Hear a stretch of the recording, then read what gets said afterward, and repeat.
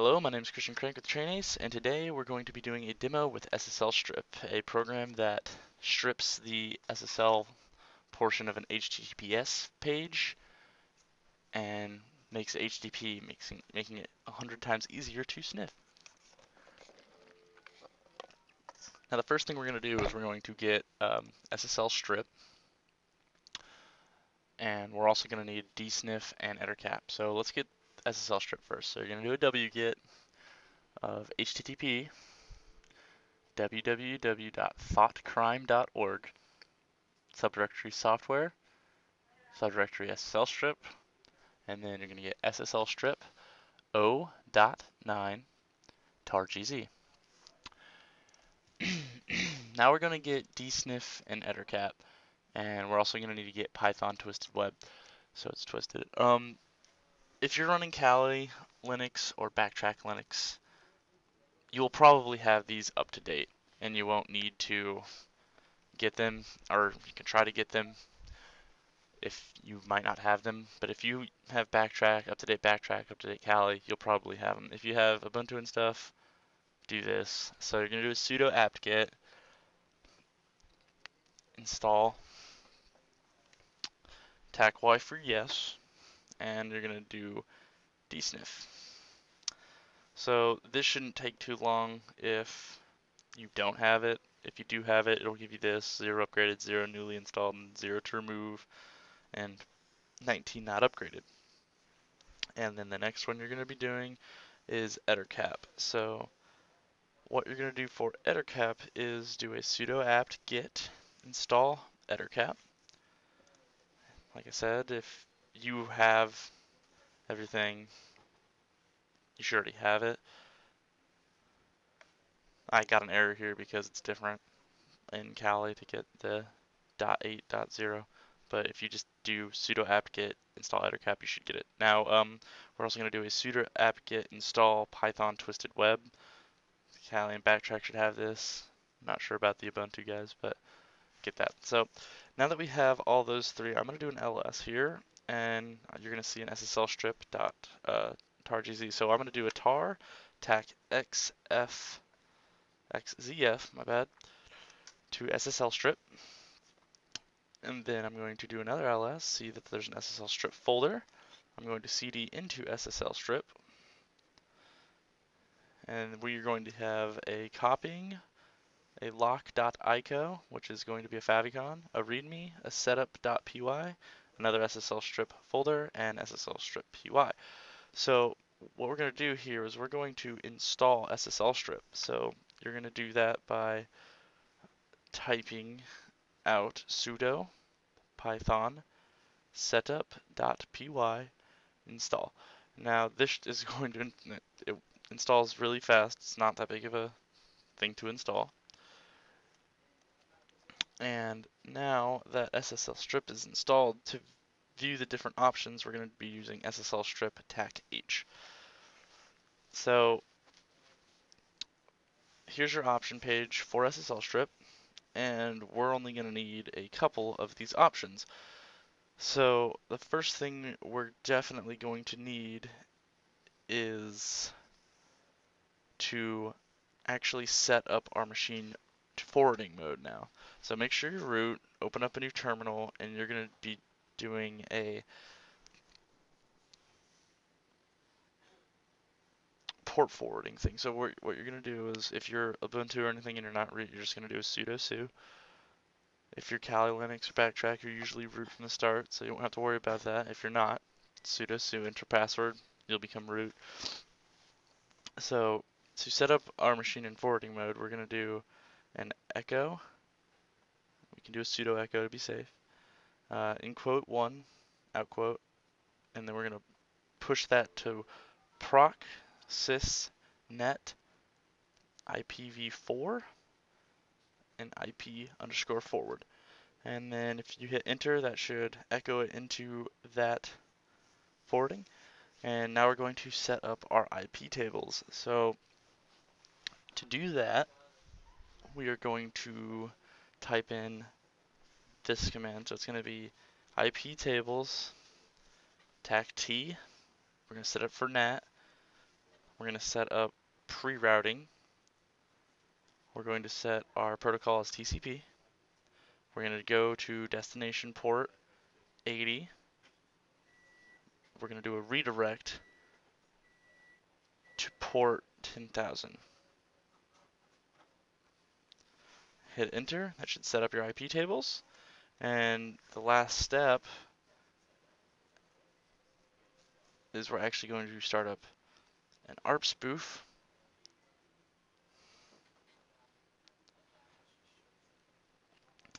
And then we're going to use interface at 0, Ethernet 0, and you're going to set up the target box, which is going to be the Windows XP. We're going to set up and the default gateway as well. So that, oh, you got to do a TAC T for your target, which is going to be your legitimate target box, and then you're going to do a TAC R for your host, which is going to be your default gateway. So once that's done, it's going to start spitting out a bunch of random stuff. You can just move it to the side. And then back to our original window, we're going to do an SSLStrip.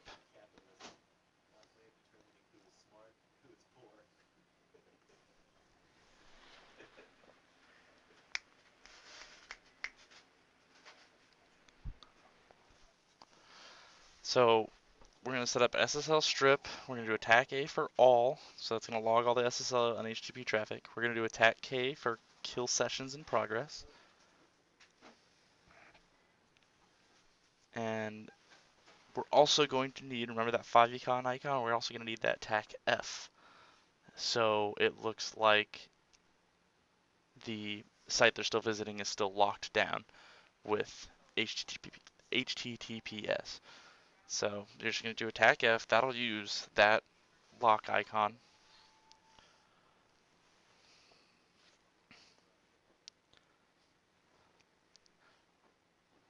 And then you're going to run it.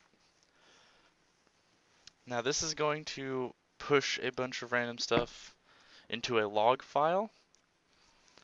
And that's pretty much it. You don't have to touch it anymore. So what we're going to do is we're going to go to our target boxes, which is my Windows XP Service Pack 3 box. We're going to go ahead and close out of that command prompt. We're going to open up a web browser, and we're going to go to Gmail. Oh.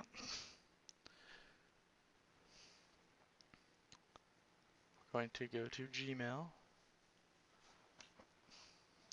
We're not. We're going to go to Gmail. Okay. So once we're at Gmail, if you look up in the top right, or top left, it is HTTP instead of HTTPS. So the SSLStrip worked. And if I was with a next-gen browser, it would give me a lock, but I'm not. So what you're going to do is you're going to put your email address and your password, and you're going to sign in. And once it's signed in, once your target is signed in, it is going to tell SSLStrip to push all that into a log and go, go, go. So there we go, we're signed in and everything. We're going to go back to our attacking box. We're going to Control C out of SSLStrip, and then we're also going to Control C out of the ARP spoofing.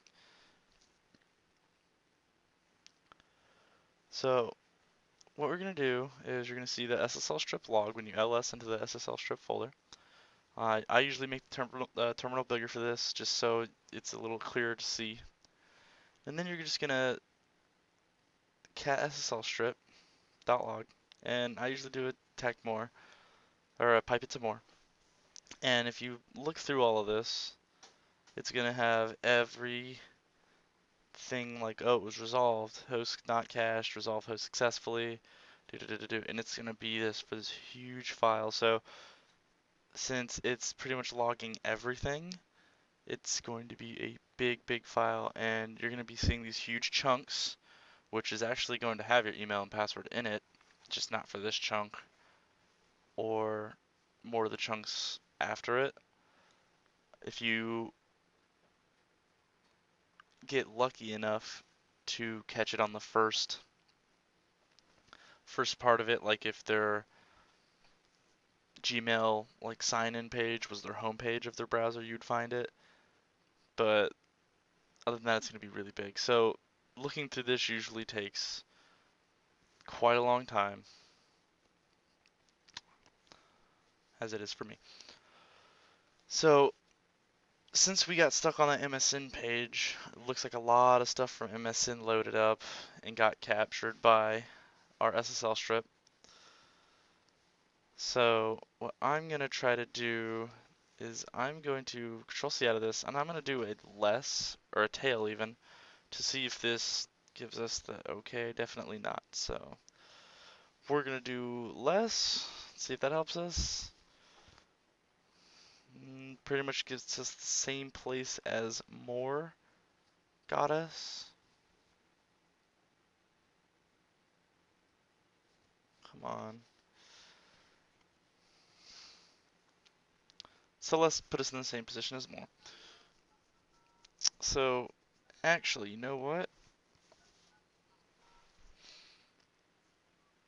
I have an idea. So instead of all this lesson stuff, I'm gonna do a just cat, just a regular cat. This will take us to the end of the file, and the end of the file is probably where our Gmail resolved username and password is going to be. So while this pulls us down, so SSLStrip pulls HTTPS apart, makes it so it's HTTP because you're making it a port forward and then you're redirecting it to port 10,000 in SSLStrip. So that when people enter the username and password, they think they're getting on an HTTPS server, but they're not because they're so used to Google being HTTPS that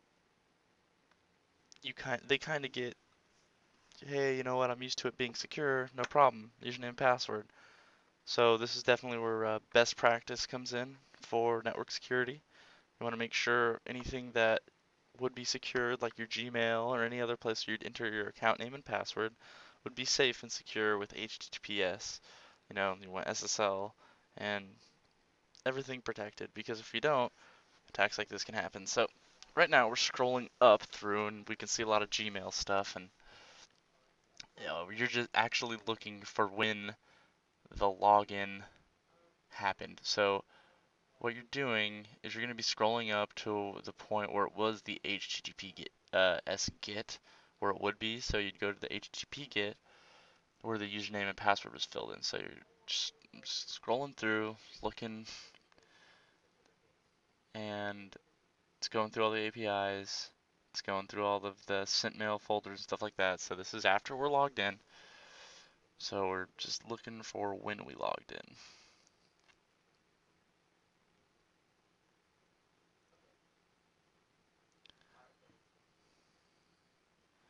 Should be up here soon.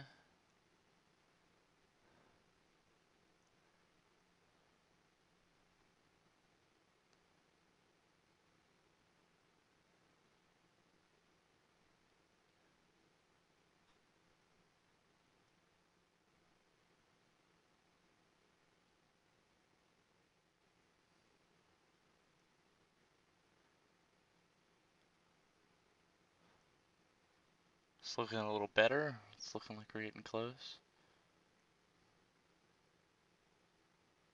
Aha! Okay, we found it. So right here is going to be our email and our password.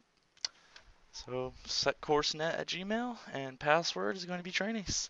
Hope you guys enjoyed the video. Hope you guys learned something. If there's any questions, please email me at ccrank@trainees.edu. Bye.